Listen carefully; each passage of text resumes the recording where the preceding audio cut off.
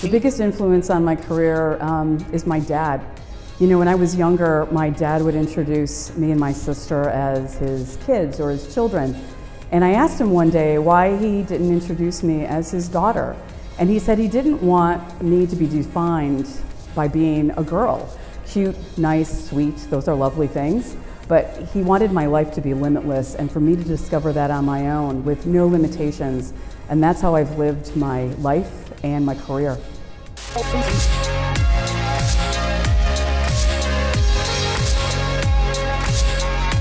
So getting girls involved is pretty tough. I think there's two parts to it. One is getting them interested in the first place, and that's kind of the work that we're doing with Women Influence Chicago, and getting them introduced to it, bringing them into the workplace and showing them how it happens and what it means.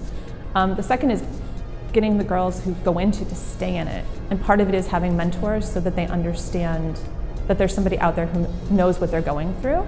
And also just having allies, men and women, to look forward, be able to look towards to help them through their careers.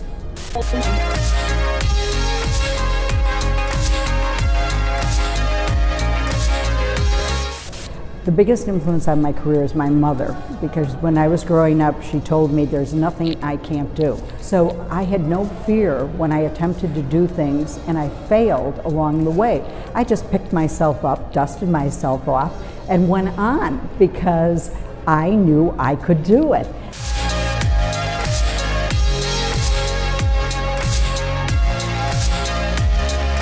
We believe technology is the tool to allow companies and their people do what they do better.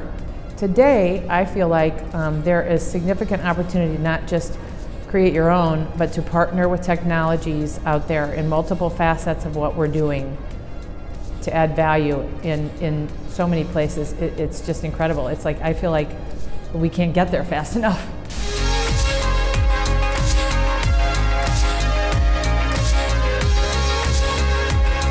You know, I think success is an interesting thing because we talk a lot about it, but it's really the failures that leading up to it that I think are most interesting. And for me, what I'm most proud of is more my ability to handle failure and learn and grow from it, because really that's what builds to success.